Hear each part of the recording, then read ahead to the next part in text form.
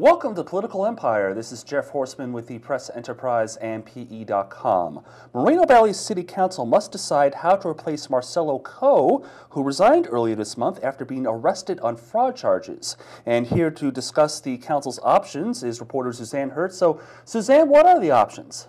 Well, the council has up to 60 days to make a decision. They could either appoint someone to fill the vacancy or set a special election.